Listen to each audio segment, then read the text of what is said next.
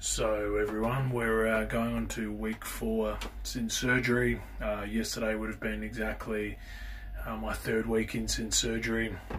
Really starting to up the recovery now. So here at one of the gyms I coach at here in Adelaide called Soul365, owned by top 5 in the world CrossFitter Mr. James Newbury. This gym is fitted out with, as you can see, a sauna, a flow tank, just some of the best masseuses around. Probably the best gym in Adelaide for an athlete wanting to be a super athlete.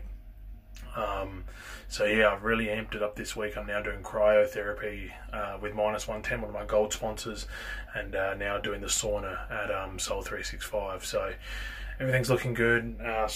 Slowly getting a little bit more length back in the bicep. I'm still really careful every now and then when I stretch it out. I don't want to overstretch it because the bicep is very tight. So yeah, you know if you've overstretched it. But no, everything seems to be going in the right direction. Looking forward to really kicking it up over the next few weeks. 3 more weeks, well, less than 3 weeks now in the sling. And hopefully we'll be back slowly deadlifting, slowly doing stuff soon, and hopefully getting my mobility back in my arm. And I'm very looking forward to just lifting something very, very soon. So legs are getting stronger, hips are getting stronger, really working on those weaknesses, really trying to get my core strength up.